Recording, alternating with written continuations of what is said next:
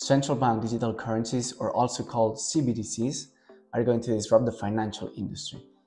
And in this video, we're gonna explain what they are, their potential impact, and the challenges they pose within the economy. So without further ado, let's go into it. Welcome back to my channel, where we talk all about banking, finance, economy, and investments. And today we're gonna explore CBDCs. CBDCs have been a hot topic lately in the news. We've read that many central banks are starting to issue their own CBDCs. Other central banks are starting some projects on pre-studies on how to issue and what would be the structure to issue these CBDCs without causing major issues to the society. And it's a really interesting topic that today we're going to explore. But first thing first, what is a central bank digital currency? In simple terms, CBDCs are a digital currency issued by a central bank. Unlike cryptocurrencies like Bitcoin or Ethereum, they are centralized and controlled by the central bank, not like cryptocurrencies that are completely distributed and there's no central entity who controls it. But it's important to understand the difference between a CBDC and the digital money that we already use by paying with our cards in our digital banking platforms that we can see our balance, our money balance in the app. So you have to differentiate between private money and public money, okay? Public money would be banknotes and coins, okay? And they are public money because they are issued and controlled by a central bank, okay? For example, in the Eurozone, public money would be a euro coin or a 10 euro bill. And private money would be all the money issued by private banks. For example, BNP Paribas, UBS, Citibank. In simple terms, the money that private banks create when you ask for a loan, the money that appears on your balance, that would be private money too. So CBDCs would be a digitalized way of public money. For example, imagine that instead of having a euro coin or a 10 euro bill, you would have 10 euro CBDC or 2 euros coin, but in a digitalized way. Private money is like fictitious money, okay? But it's not fictitious because there is trust, okay? When we see in our bank account that we have 1,000 euros, for example, we know that we could go to an ATM and exchange this private money that we have in our bank account to 1,000 euros in coins or in bills. That's why we need public money and why private money stands for. Because there is this trust that with this private money, we could always get public money. I know it can seem a little bit strange, but at the end, you just have to know that CBDCs would be a digitalized version of a 10 euro banknote or a 2 euro coin. You may be wondering why central banks want to issue CBDCs. In the last years, you probably realized that we are using less and less coins and cash. Instead, we're paying with our credit cards or with our phone. And it means that public money is not being used at the end. We're just using private money or fictitious money. So CBDCs are very important because when the point arrives that we don't use any more cash or coins, we still be able to use public money, okay? Not fictitious money. Also, CBDCs can be built in a way that they enable streamlined transactions and make process way more efficient and so reduce cost. So for all this is why central banks are starting to consider or are already implementing CBDCs. Also, with CBDCs, central banks can have way more visibility and transparency into all transactions that are occurring in the world, and so more control on money supply and more visibility onto potential illicit transactions that could lead to money laundering. You may be thinking, what's the point then of using private money that I can pay with my credit card or with my Apple Pay or wherever, if instead I can use central bank digital currencies? If I can use public money in a digitalized way, I would trust way more public money than private money that at the end, I don't know what can happen to a bank, but at least I know that a central bank has the back of the government or a big entity behind. If everyone would do this, that would be the normal thing because obviously you would trust way more a central bank than a private bank. Private banks would lose a lot of market share because customers would stop using their money. So that's a big challenge that central banks have already realized, and obviously they don't want to eliminate private banks. In order to be able to coexist CBDCs and private money issued by private banks, they have already considered some measures that we're going to explain. Another big issue is privacy. If you pay everywhere with central bank digital currencies, it automatically means that central banks would know what you are doing everywhere and at any time. So central banks need to find this balance between privacy and transparency. Additionally, interoperability between central banks would be huge.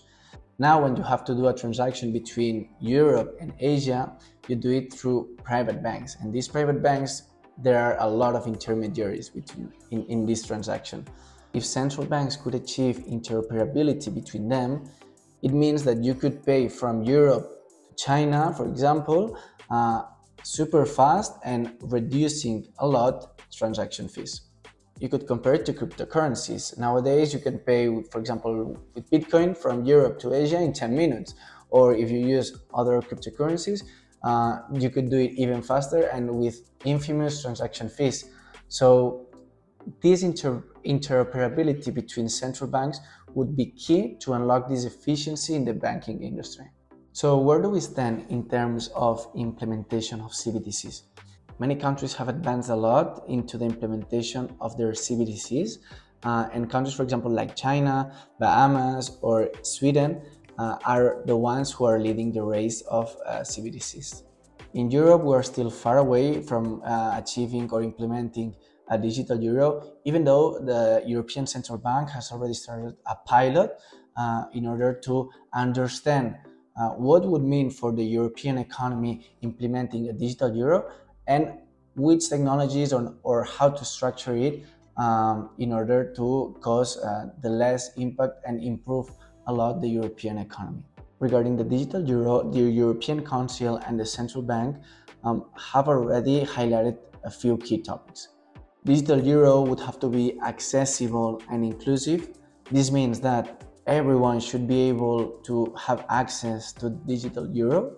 Another highlighted topic is security and privacy. So digital euro would have to find this balance between privacy, so that European people is able to pay with CBDCs without losing privacy, and security, so that CBDCs or central banks have more transparency into illicit transactions. And a third highlighted topic is that digital euro should complement cash, They have said it super clear that they don't want to get rid out of cash.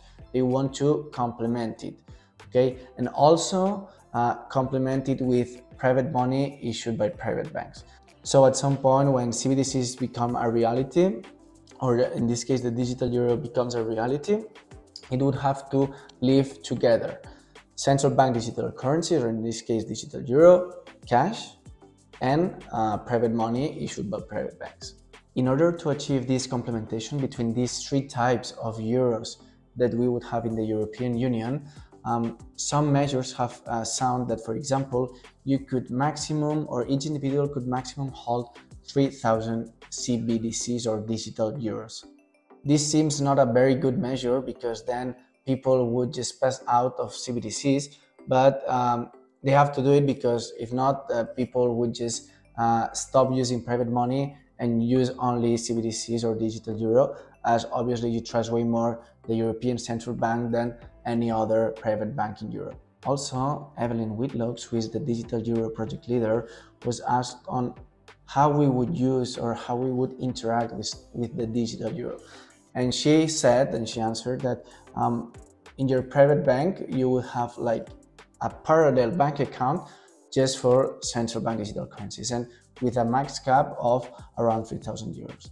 Obviously, these measures are not official, are just things that have been said by experts working on the project, but you have to keep in mind that many measures will be taken in place, and let's see if it will be really useful, this central bank digital currency or this digital euro. In terms of timeline, so when we could use digital euro or when could be implemented in our day-to-day lives, We are still far away, okay, but just to let you know, in July 2021, the Governing Council, they took the decision to launch the investigation phase, okay? This investigation phase was mainly to understand how a digital euro should be structured, which technologies, and how would be implemented within the economy. You have to know that they have been considering many different technologies, but probably the one that they will end up using is DLT, or distributed ledger technology,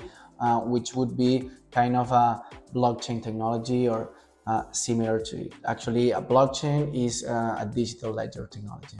Also, we can see that from July 2021 to autumn 2023, they will be in this investigation phase, and in autumn 2023, this investigation phase will end, and the European Central Bank will say, okay, what are we doing now? Should we go forward, move on with this initiative? What should be the next steps for the digital euro? So we are looking forward for autumn 2023 to know what or which is the decision regarding the digital euro, and probably we will already know which shape will it take. So in autumn 2023, we'll have more clarity on next steps for digital euro, but it's been said that we cannot expect digital euro to be implemented before 2025. So we still have 3-4 years until digital euro can become a reality. My personal opinion on the digital euro is actually very positive. I think it would be super interesting and super positive for the European Union and the Eurozone countries to be able to use a CBDC. But obviously, with everything comes with some disadvantages or some weaknesses. And for me, one of the main ones would be privacy.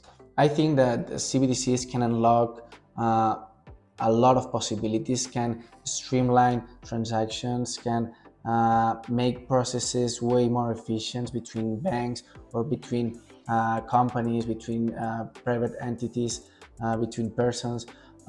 So I think overall they can have a very positive impact within the economy, but it will be very complex and very difficult for them to really understand which is the best way to implement it. So if you like this video and you found this topic interesting, leave a comment in the video and let me know what you think about CBDCs and digital euro.